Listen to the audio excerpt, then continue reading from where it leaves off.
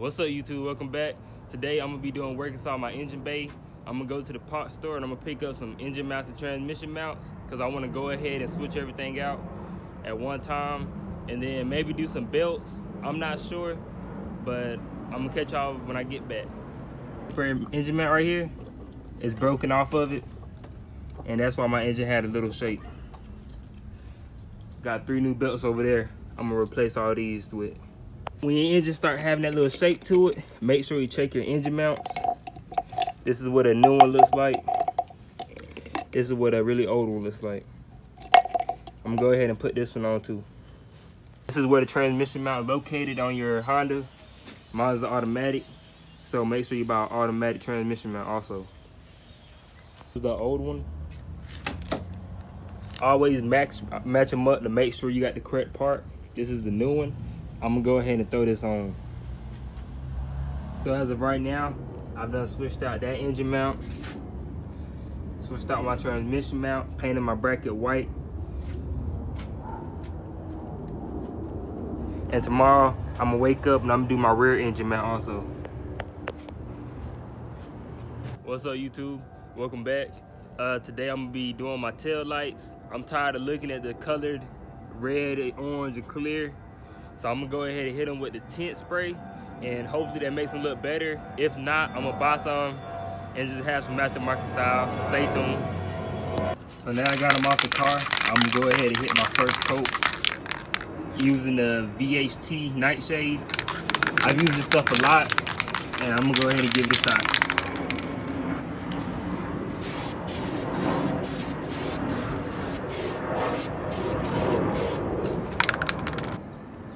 So after, this is how it turned out.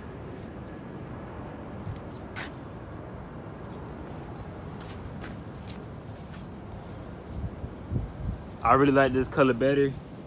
Just make it look a whole lot cleaner. And you still can see a little bit of the amber colors also.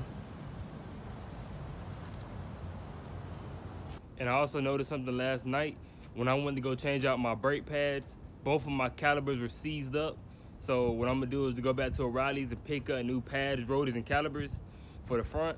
And I'm gonna do both sides at the same time. And then hopefully by then I'll be finished with my front and have no more issues out of that.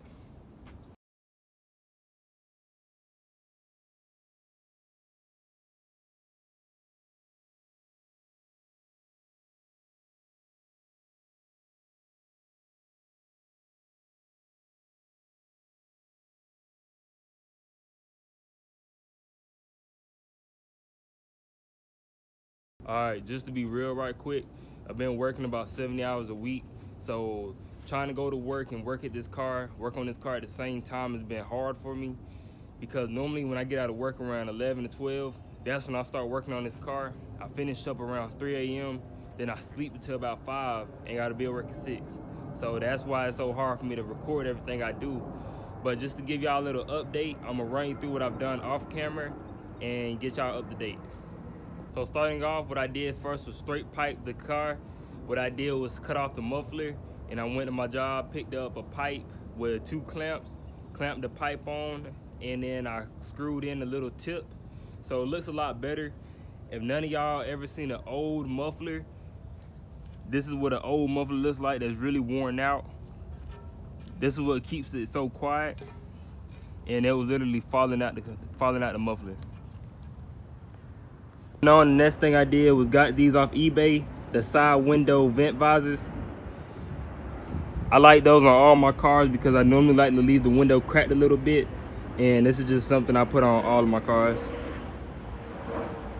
Y'all saw in the previous video, I added on a cold air intake. I bought this off of eBay, and what I did was I had a lot of Can-In stickers laying around, so I just slapped the stick on there, made it look better. I also cleaned up my engine bay a little bit, tucked all the wires away, and zip tied them up. Thing I done was put on new brake drums, also brake shoes, and replaced all the wheel cylinders and brake hardware. And my boy Benny helped me out with this one.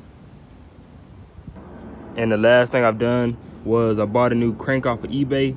I also replaced my window regulator. So now my window rolls up. And next thing I'm gonna do is buy me a radio, and I'm gonna start a radio. Alright, YouTube, it's still the same day.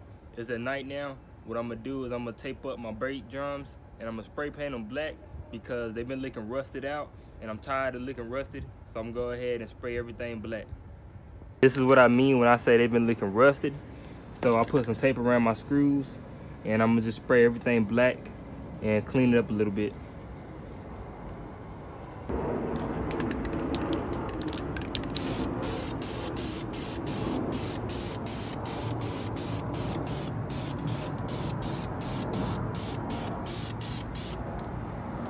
Right here is my favorite.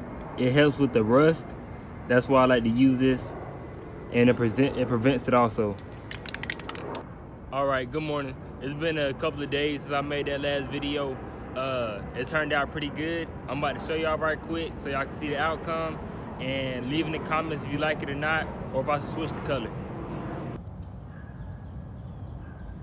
So now it's all glossy black.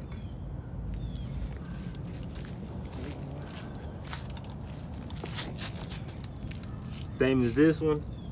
I was thinking about red, but I see everybody with red and it looks kind of riced out when it's red, so I'm gonna just leave it black for a while until I find a better color. That's gonna be it for today's video. I just put an order in on eBay for some lowering springs for the Honda Civic. It's supposed to be here in 3 days. They're the cheap kind off of eBay, so hopefully that comes in hella soon. I also put an order in for a full exhaust, and that's coming in 2 weeks from now. And whichever one gets here first, that's gonna be the video I make. So stay tuned on my channel. Thank you for watching.